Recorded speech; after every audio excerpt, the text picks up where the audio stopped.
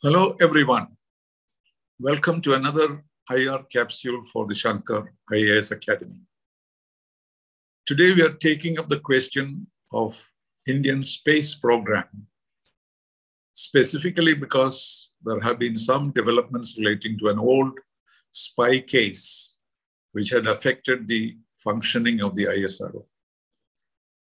There have always been speculation that many Western countries, particularly the United States, were not very keen on India developing a space program, not to have competition outside a limited number of countries which already had attained that level of proficiency in space program. In fact, some of you may remember that after the Chandrayaan mission, there was a cartoon in a Western newspaper showing an Indian, half-naked Indian, with a cow, accompanied by a cow, knocking at the door of a luxurious space club. In other words, India was kind of storming into a privileged class. That was the point of the cartoon. In other words, they were very envious that a country like India, which is considered poor, was entering into the space program. But in actual fact, even in the last century, India has been engaged in a space program, very modest initially, but it had grown further, and we had reached a stage of sending up rockets and gathering information, and even sending up rockets for other countries. So it was not that India had suddenly burst into the space scene. It was an effort started many years ago by people like APJ Abdul Kalam in Trivandrum, and it had developed into a space program which could be comparable to many of the other countries of the world which had the space capability.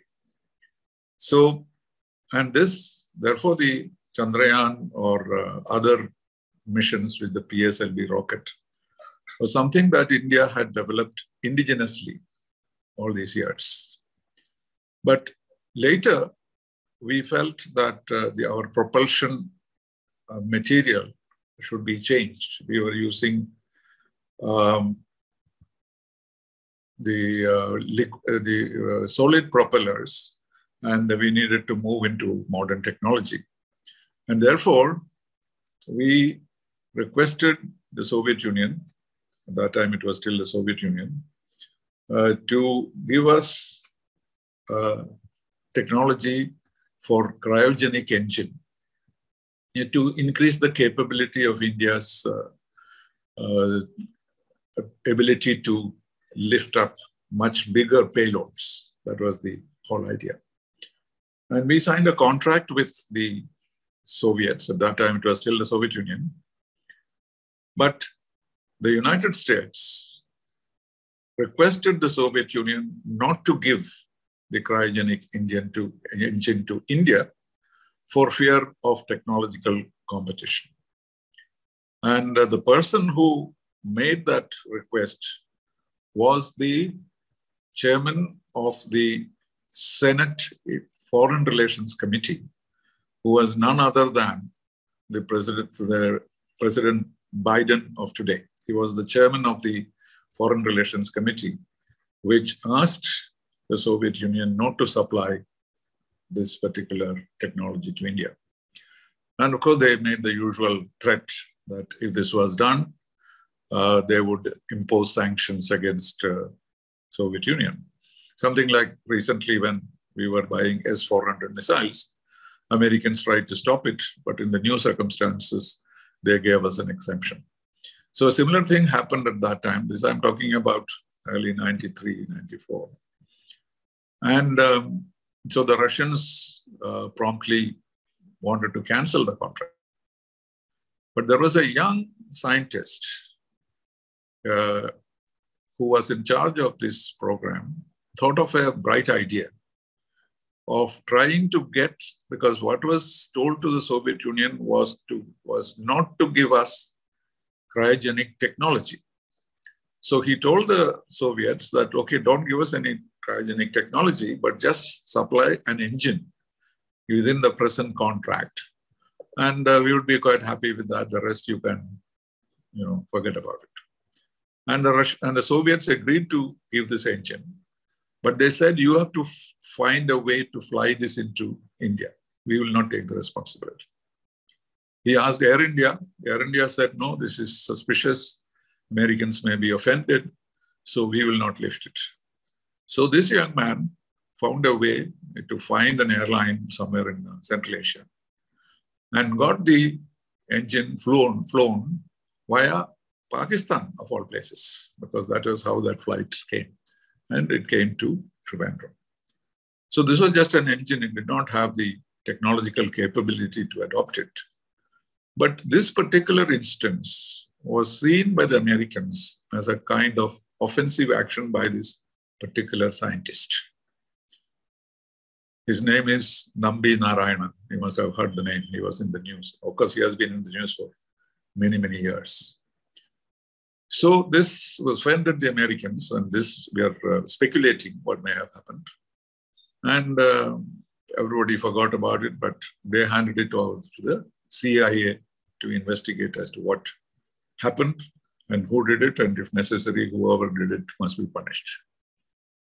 So people are unaware of it, but suddenly this little city of Trivandrum, which is quiet and sleepy, was rocked by a spy scandal with all elements of a spy movie. The two Maldivian women had come to Trivandrum. Yes, they had come to Trivandrum. And the story was that they honey-trapped the scientists and some other police officers and sold the cryogenic engine to Pakistan. This was the allegation. And so several people were arrested. With that, this scientist, who was a promise for India, was very skillful. Basically, the man who made India strong in propulsion techniques. And he was arrested. And for 2 years, he was imprisoned and tortured. And the point to be made was that at that time, India had no cryogenic engine technology available to us. And even if it was available to us, it cannot be sold like that. It cannot be packed and sent away to Pakistan. That is not the kind of technology it is. It will take years and years of learning and documentation, etc., to transfer technology like that. But police people, particularly of the Kerala police, decided that this was done, and they tortured him really badly just to make him say that he did it. But he refused, and therefore he suffered a lot of injuries, and almost his life was in danger. And then suddenly wisdom prevailed on the government, and they transferred the case from the Kerala police to the CBI, Central Bureau of Investigation. So Central Bureau of Investigation did a thorough inquiry. And by 96, he was arrested in 94. By 96, not only he, but all those accused were exonerated and released from prison, saying that this whole plot was fabricated.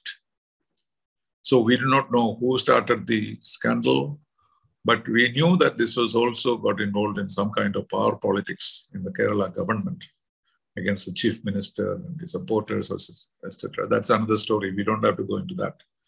We are concerned basically about the impact of this incident on our space program.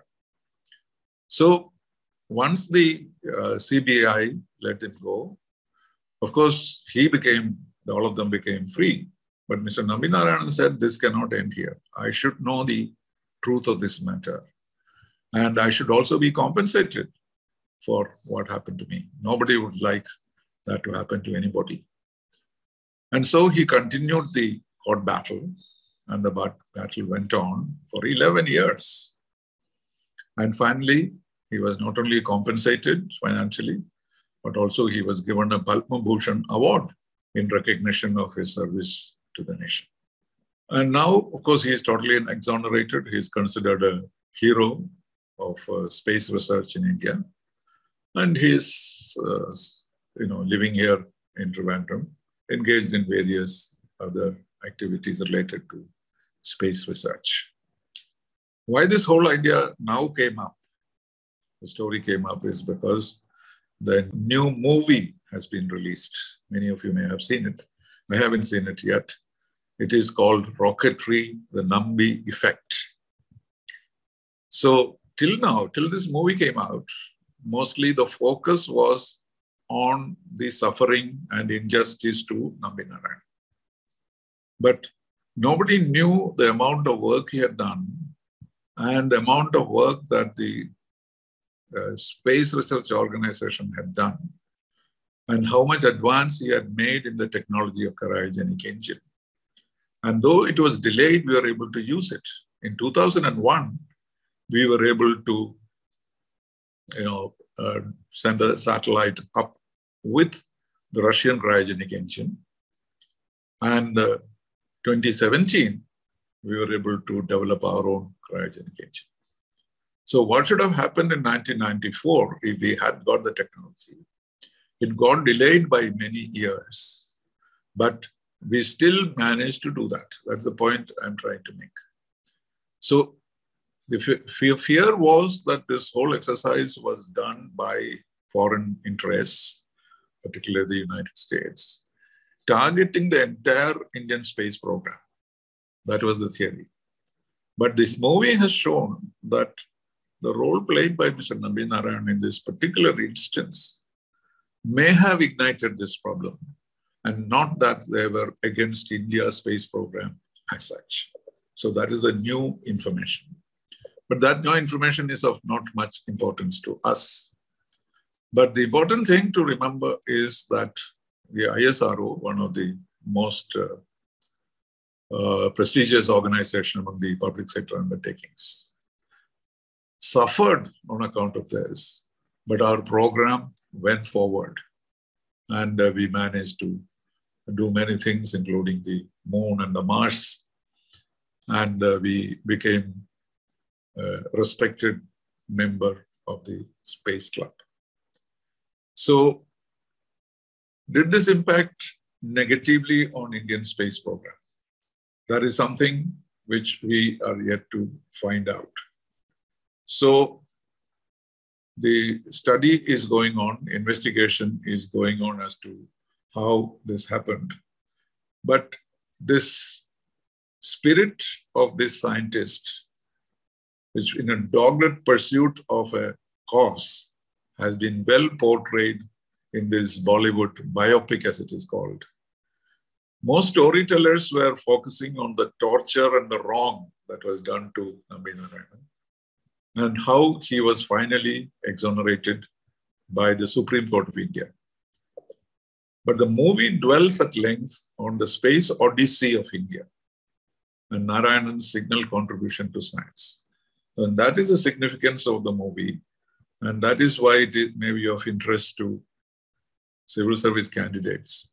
Because when you review the space program of India, this particular instance, regardless of the suffering of a person or the suffering it caused to a large number of families who are all accused of so many things, but that the ability of the ISRO to survive this. But there is one unknown element in this, because when Mr. Nambi Narayanan was arrested in 1994, it would have been very easy for the ISRO to issue a press release saying that this is not possible because we did not have a cryogenic engine technology with us. Why the government of India did not do one, that's a mystery.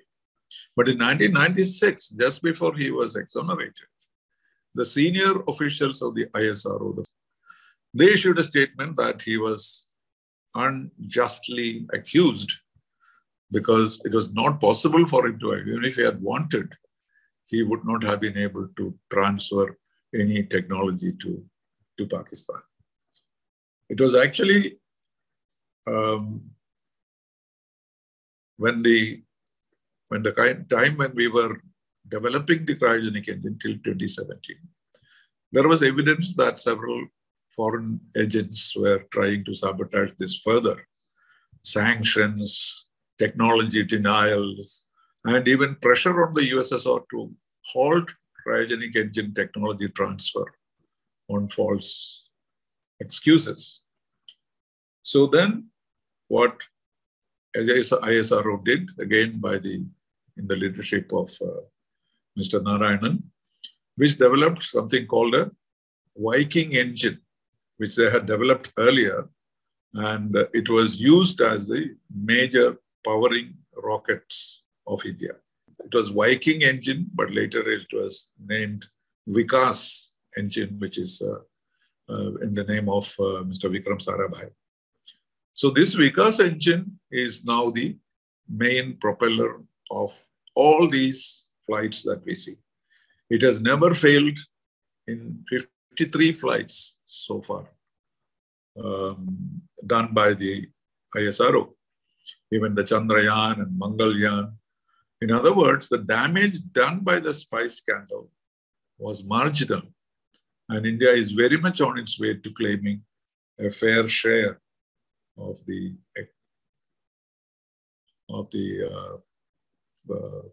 space available to the world.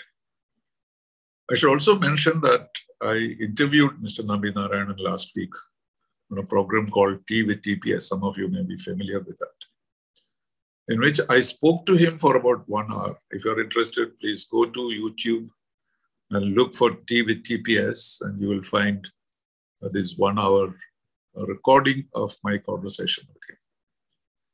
So he, after so many years, was recounting his experiences, the whole horror of it, the difficulty of it, but he was very calm and cool about it, maybe because it's after so many years.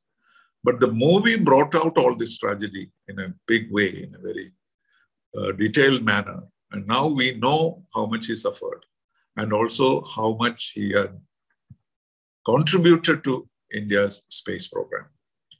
So he was more concerned when he was talking to me about the loss the government of India and the ISRO sustained on account of these many years of uncertainty, rather than about his own story.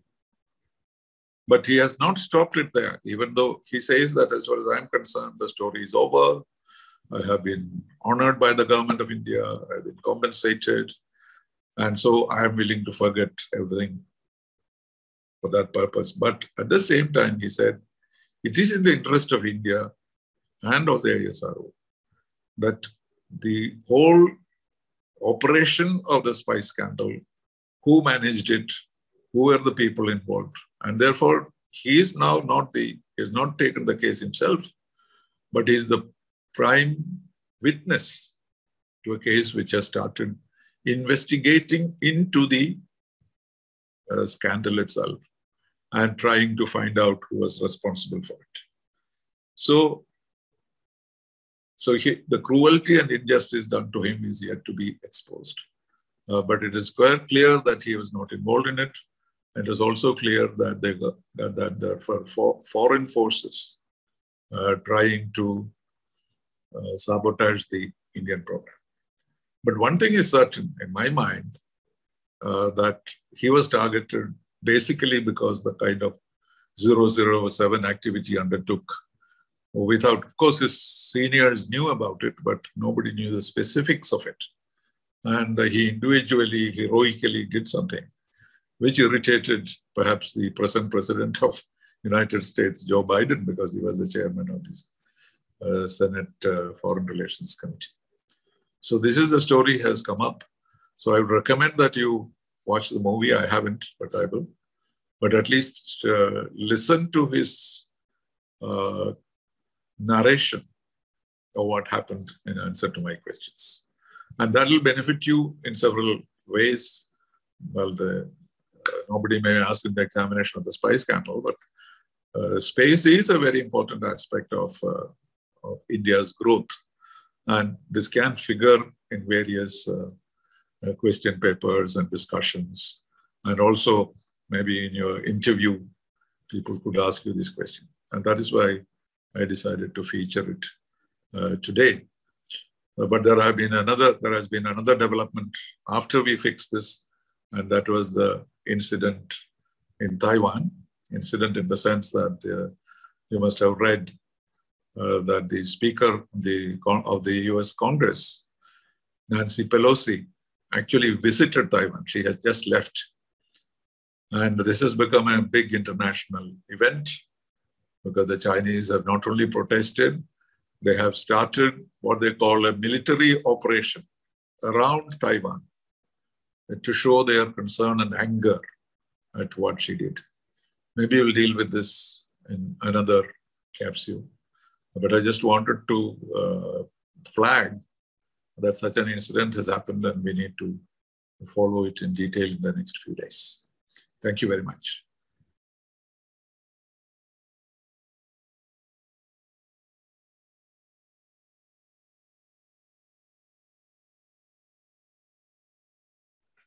Absolutely. That's why the US is a superpower. They have changed regimes in many countries. How many times they have changed regimes. So this is a minor show for them. This is not a very complicated process because you can always buy people in any country. They are willing to sell their own country for some consideration. And that is a human failing.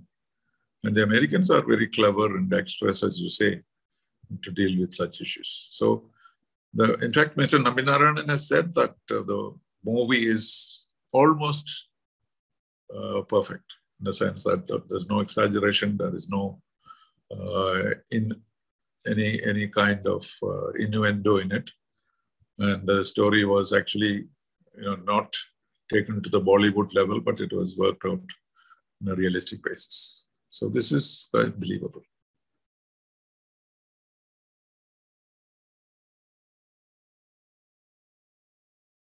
No, nobody else has been compensated, but of course they have been exonerated.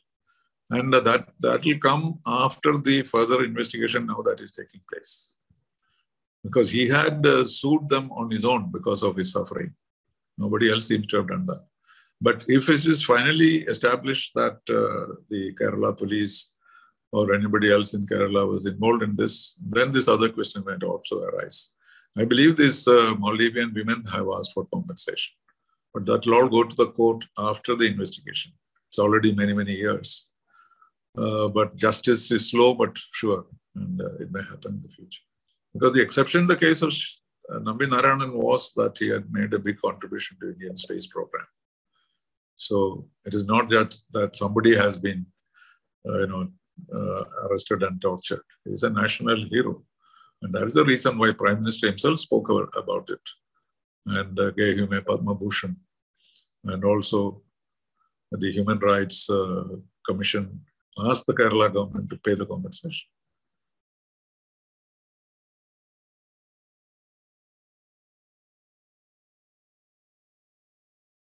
Well, this is an evolution that you are referring to. You see, we were able to sign the nuclear deal in 2008. But before that, many things had happened. This China angle, as you say, is now a reality. And now we are in the Quad. And in space, the Indo-Pacific is of great interest to the US. And they find ourselves as a partner in that. And that is what helped us to have the nuclear deal. But before that, before Obama's time, or before Bush's time, the idea was, I was in the US several times during that period, was to stop India from having any nuclear program because their concern at that time was Pakistan rather than China. So they felt that we were developing nuclear technology in order to counter Pakistan or deter Pakistan. China was not in the picture. Americans were quite confident of dealing with the Chinese. But towards the present century, it changed and the American policy also changed. And they were looking for partners, particularly democratic countries in Asia Pacific. So this is a recent development. But at the time of this time, they were totally against any kind of development of India, either in space or nuclear technology. And that is why they stopped the Russians from giving the cryogenic Indian to us. So this new element of a partnership with India was not clear at that time.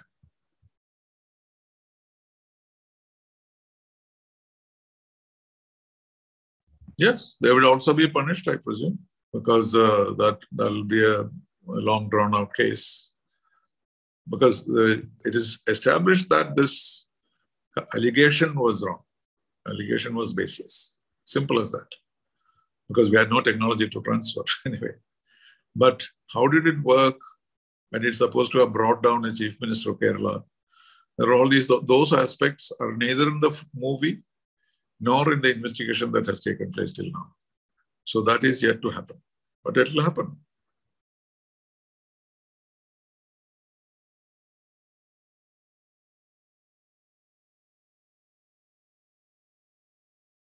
Well, there's hardly anything you can do with these secret operations of foreign countries. We do investigate, but they will never leave a trace. Baba's accident, for example, it is by a kind of imagination that we are thinking it may have happened. But it is an air crash in the mountains, and the pilot may have just lost control. So they will not leave any trace of it. And therefore, CIA definitely is the most advanced technology they have. In any time of history, at that particular moment, they had the upper hand in science. And therefore, they will not leave any trace. So these are just speculation, really. You cannot really establish it. And that is the idea that they are able to do that without leaving a trace. But we do talk about it. We have raised questions, but those will not be answered. No spy agency will answer those questions. But we protect our scientists, as you know, because we have this concern. And several scientists have been killed in various ways. And others may have been even, removed from the scene. They may be working for the CIA at this point. It could happen. So that's a bigger story. But what we have to learn from this is that they had hesitation in making India powerful. Let me say one more thing.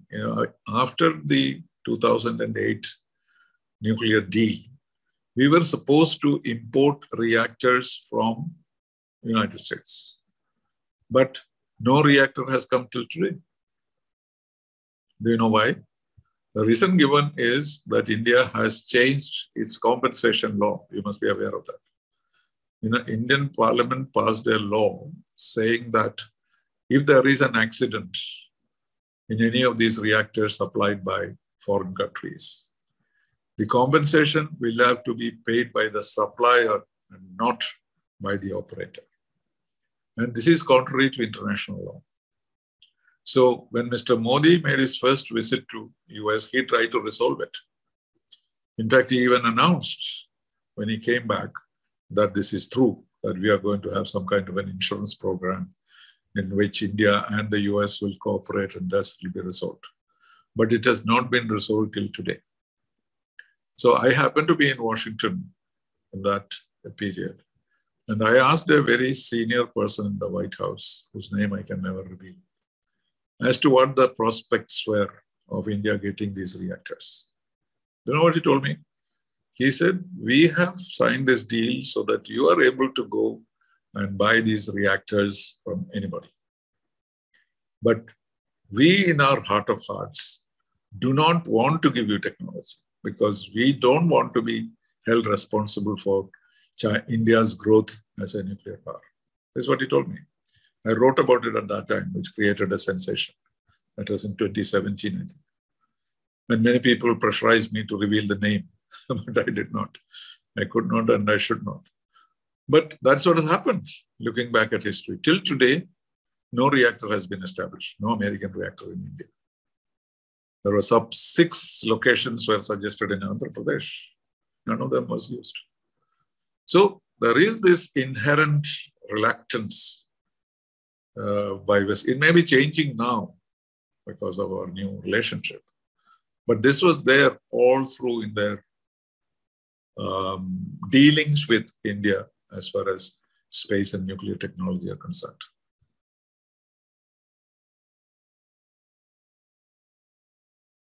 Well, India's relationship with US and its relations with Israel are two different stories altogether. Because Israel is a product of the United States. It's been supported, strengthened, looked after. And you know the reason, because there are more Jews in New York than in Israel. Don't forget that. And the financing of many big tech companies are based in Israel. So the story in Washington is that nothing happens in the United States relating to the Middle East without consultation with the Israeli ambassador in Washington. This may be true. So that is the kind of relationship. But our relationship is far from that. We don't have that kind of relationship with the US. So they will support Israel much more than they would support anybody else.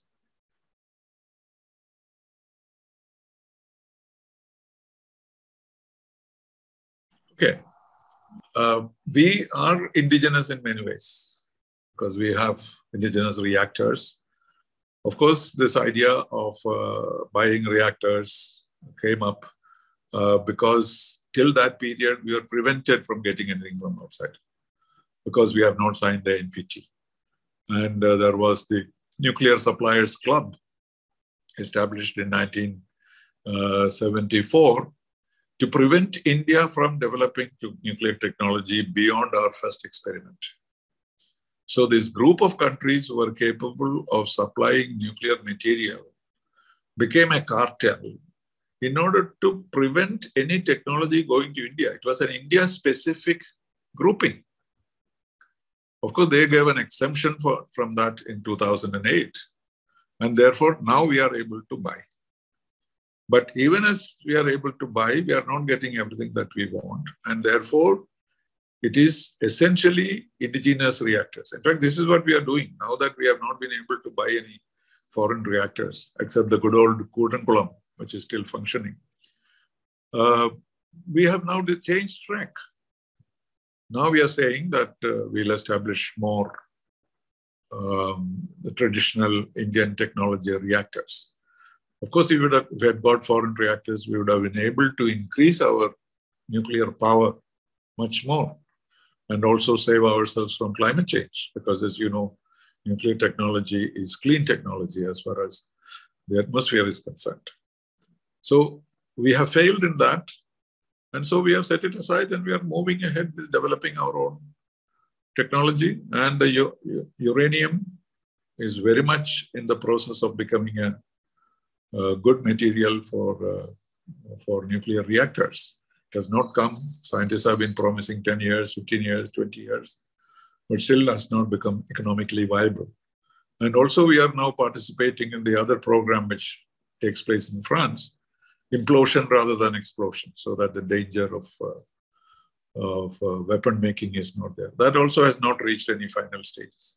So these two alternatives we have. And if one of them comes about, either uranium or the implosion technology comes about, then we will have our own technology to deal with it. But at the moment, we have to go on with the present situation.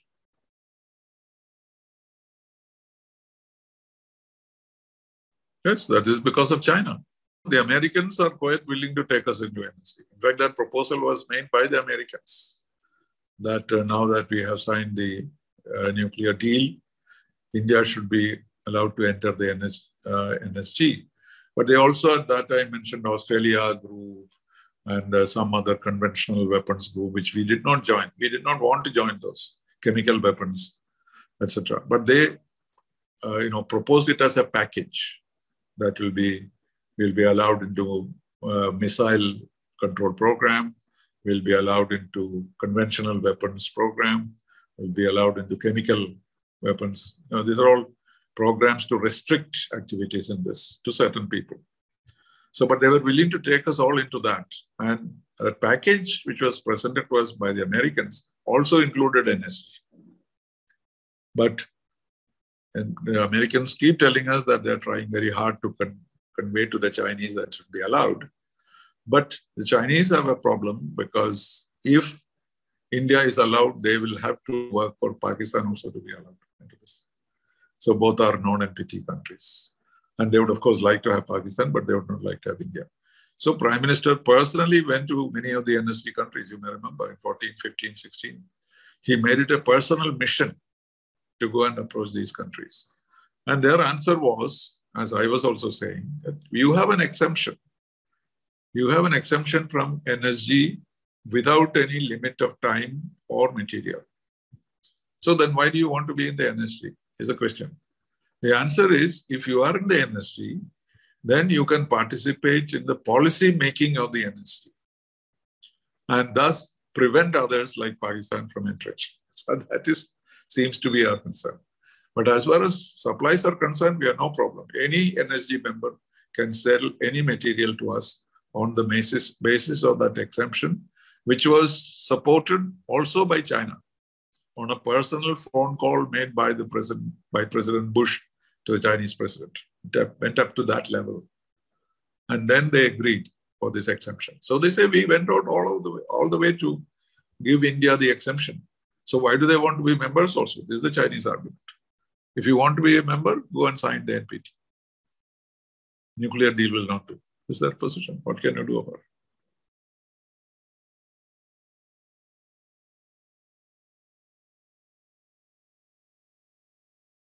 No, they have said it very clearly that Taiwan is not an independent country. It is a Chinese province which is rebelling against the center. That's all. That's the only status that they have. But in reality, they have dealings with them. They have trade. Like, for example, the first thing they did was banning some trade from Taiwan when Nancy Pelosi landed in Taiwan. So it's a very peculiar situation. But one thing is certain, that the Chinese are very clear that they would want to unite the two. And they are only waiting for an opportunity. And in fact, Nancy Pelosi going there was a kind of testing of waters as to what they would do. Because once they start a war or something, it'll be very difficult for anybody to control it. And so the new agreement between Russia and China, under which China is not supporting the Ukraine war, there is an unwritten provision there that if China ever wants to capture Taiwan, Russia will support them. So they have some kind of a notional date of 2027, as some people speculate. That is the target time for China to do something. And they will, of course, try various other things to persuade the people of, even when Nancy Pelosi went, there were some demonstrations by anti-American forces in Taiwan. So that means there are some people there also. So with that, if that grows, and if they are able to get a majority of the people to support China, it will be easier for them. But Americans have made it very clear, whatever hell or hot water, as they say, they will not allow that to happen. So after Ukraine, the possibility is even more of China doing something about Taiwan. But that will be a world war. It will not be like Ukraine. So everybody will be cautious. But the inevitable may happen one day. We don't know in what form it will happen.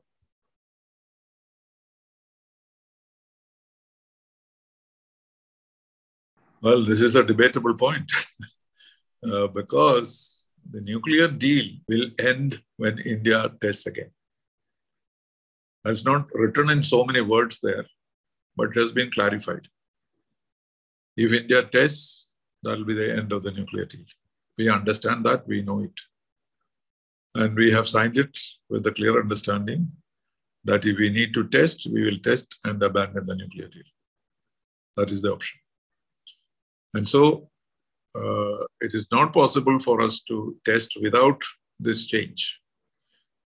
But nuclear technology is such that if you don't test, it becomes unwieldy. It becomes unworkable. That is why we tested in 98. What we tested in 74 had become obsolete. And that's why testing was necessary in 98. But now I don't know how long we can go without testing. But it is very clear that if we test, the old sanctions will come back and the American. Of course, many things may have changed. India-American relations may be very different at that time. But the technical position as of today is that if we test, then the deal is off.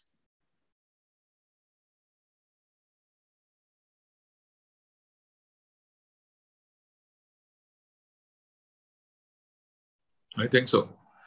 See, in the case of Hong Kong, they agreed to one country, two systems, isn't it? Because they have been violating it all the time. So an arrangement like that is what they should have, without violence.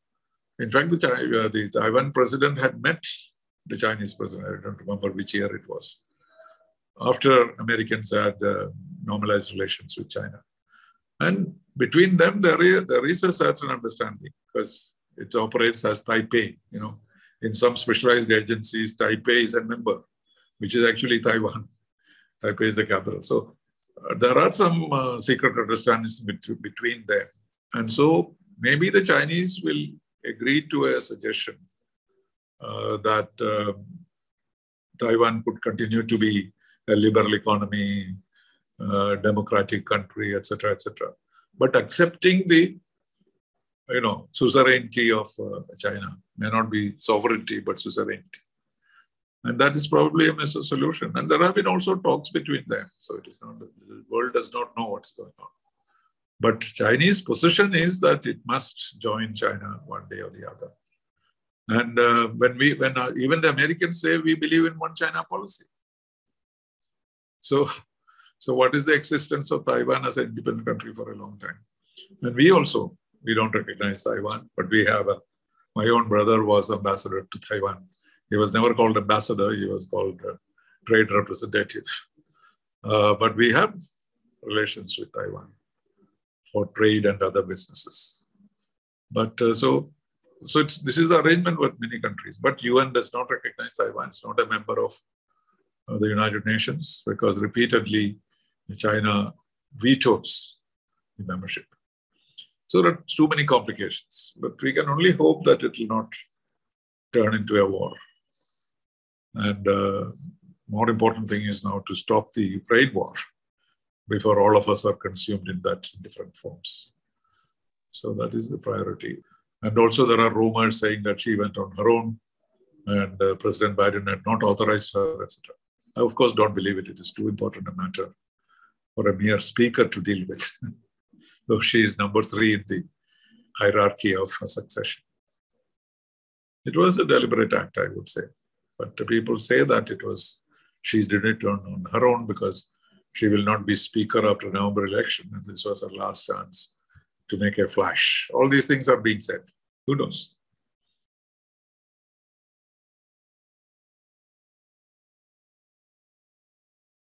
Well, it is practicality, because at that part of the world, they need an ally in the global context of rivalry with China. And so they have the Quad on this side, but on the other side, who do they have? So an independent Taiwan, a democratic Taiwan will be in the interest of the United States. But they know it is very difficult to accomplish. And so both of them are biding their time. There is no conclusion reached as yet. But the portents are, the signs are dangerous and difficult. So we have to just wait and see. I don't think we can afford to have a war with China, frankly. A $5 trillion economy, not even 5 trillion, we are not yet, against a $15 trillion economy is not a balanced battle. That is why even in 2020, when the Chinese invaded us, shall we say, what did we do? We approached it 4 ways. 1, negotiations. Number 2, strengthening our military capability. Number 3, sanctions against China. And number 4, establishing good friendships. So this is our 4-pronged strategy towards China. And that will continue. If there is no choice, we may have to do various things. But I do not think it will be an equal fight, and nobody would want to fight any unequal fight. So we are not likely to certainly declare war on China under any circumstances. But at the same time, we have the deterrent capability. China has a non-first use principle. We also have one. So we don't need to fear Chinese attacks. And if they attack, we can attack back. So that's a deterrence. And therefore, peace is the only option we have with China.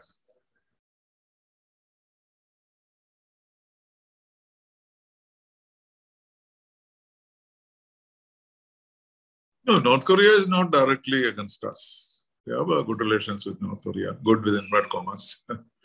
But what they have done is they have given the technology to Pakistan. So that is where we have a problem with North Korea. Because China has used North Korea as a conduit to supply nuclear bomb to Pakistan. And what Pakistan is a ready-made bomb. They did not develop it, which they exploded in 1998. So that is the link. That is what we are afraid of. And you know that President Trump tried to denuclearize DPRK, and he seemed to be successful. And there was a promise of denuclearization. But there you all know the word denuclearization, DPRK wants to use it in the context of the whole Korean peninsula, which means South Korea must also cease their nuclear activities and nuclear cooperation with the US and by extension, Japan. So North Korea denuclearization means the entire region. And President Trump appeared to favor that. But their second meeting in Vietnam fizzled out the first day itself. And now North Korea is threatening to develop further their technology, and they are doing that. And they said that the next test, if the North Koreans carry it out, they will become level with the permanent five members in their capacity. Not China and not US, but they will be more like UK or France. That level of capacity they would have achieved. So that's the danger.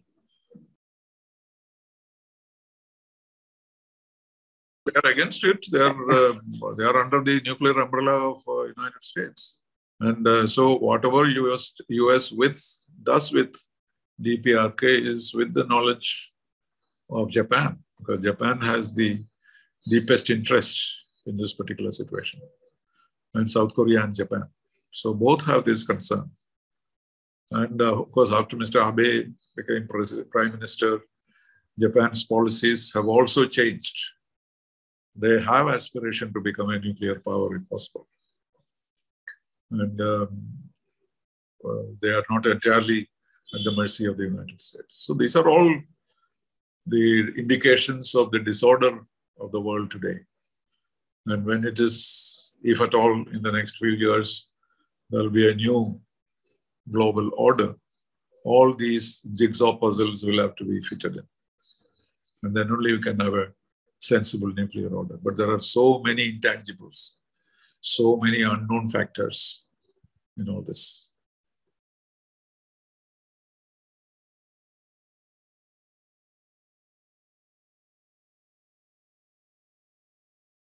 Yeah, but the situation has also been complicated by the pandemic. Don't forget that. We had enough problems when there is this calamity took place. And 9/11.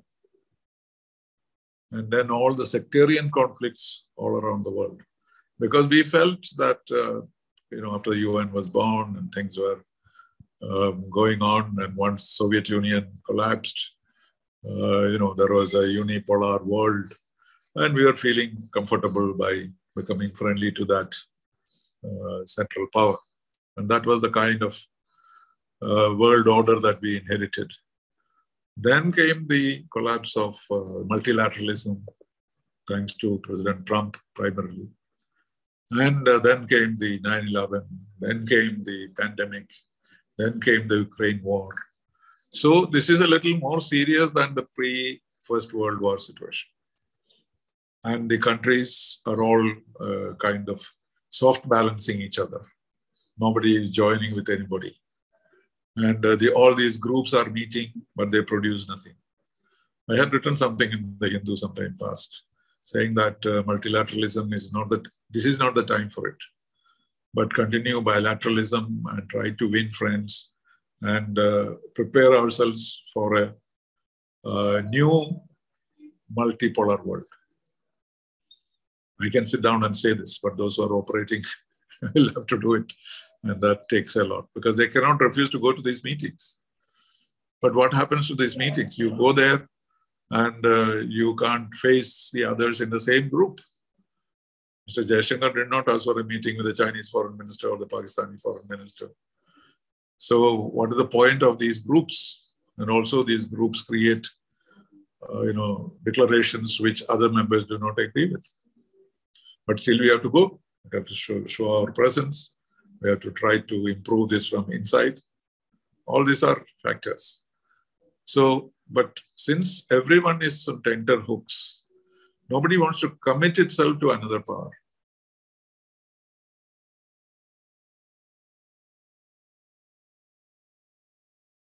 I'm a multilateralist all my life.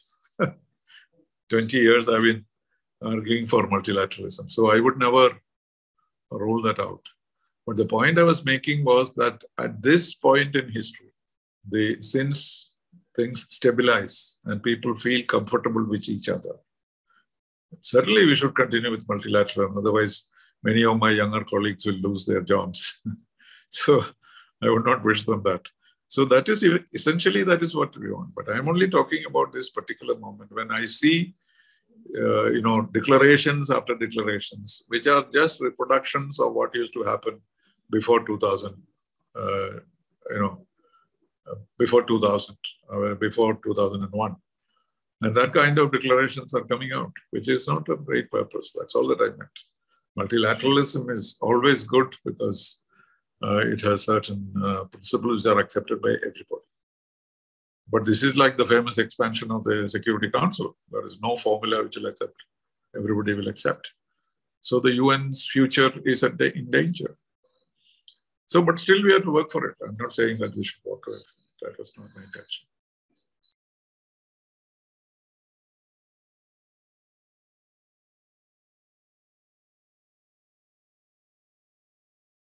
An Al-Qaeda leader is killed, nobody is going to cry for him, whatever may be the rule or regulation. How many people cried when America killed Saddam Hussein and also killed Bin Laden? It was only in Kerala, some shops were closed when Saddam Hussein was killed. Nowhere else, nobody raised an issue. So these are just a reality, and there is a limit to personal freedom. When it threatens a whole humankind, it's dangerous than a nuclear weapon, a man like him. So nobody will shed any tears on that account, and nobody will complain. And that is why they did it, because Mr. Biden wants some kind of a, energizing pill.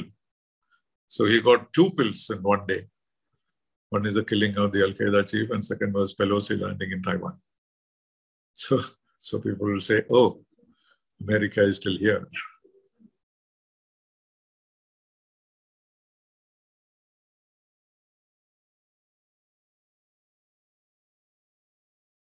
Well, it's too soon to say all that.